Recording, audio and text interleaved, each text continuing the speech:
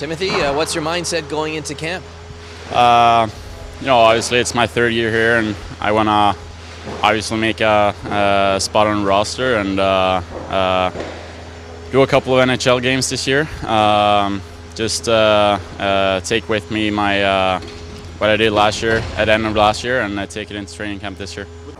Obviously for young guys like me and Rasmus and a couple of other guys, it's with Dermot out start of the year, there's a spot to be filled, and that's good for young guys like us to come into camp with that knowledge. Why are you a better player today versus this time last year? I had a little bit longer summer this year than what I had last year. Had a good workout this summer, and I think I ended last year pretty good with a lot of confidence, and tried to bring that this year. How much of a factor is confidence when it comes to making the jump from the AHL to the NHL, and where do you think your confidence is at? I think confidence have a lot to do if you make the team or not. I think I have pretty good confidence coming into camp now, and I felt pretty good the last couple of days here. So yeah.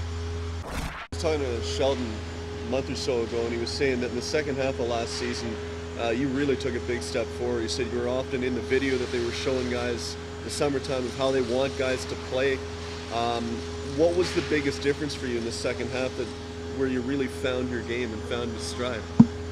I think when I got my high ankle sprain, I spent a lot of time in the gym and spent a lot of time with skills coaches on the ice. And when I got back, I just I think I played a relaxing hockey, and I didn't put a lot of pressure on myself. I just enjoyed playing the game, and I think that was why I played better the second half of the year. How would you describe the chemistry you have with Rasmus?